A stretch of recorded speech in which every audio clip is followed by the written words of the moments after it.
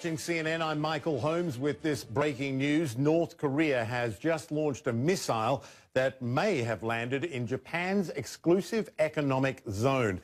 Now, all we know at the moment is South Korean military officials saying it was launched from North Korea and landed in the sea east of the Korean peninsula. Of course, this coming at a time of great tension and renewed pressure being applied by the US and others, at least verbally, on North Korea to roll back its nuclear ambitions. There is absolutely no sign that North Korea is willing to do that. Let's get to Paula Hancock in Seoul.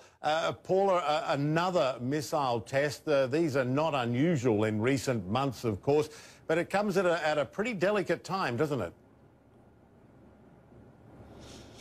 Well, that's right. I mean, I guess it's always a delicate time these days when it comes to the relationship between the US and North Korea. Just a couple of details that we have coming in about the missile itself. As you say, that the Defense Ministry official saying it's an unidentified ballistic missile, that from Joint Chiefs of Staff. We know that President Moon Jae-in of South Korea has called for a National Security Council meeting with the top leaders in the country to discuss this. We do believe, according to the Japanese side, that it may have landed in their exclusive economic zone. This wouldn't be the first time that this has happened, but of course it does concern the Japanese greatly when this happens closer to the coastline there.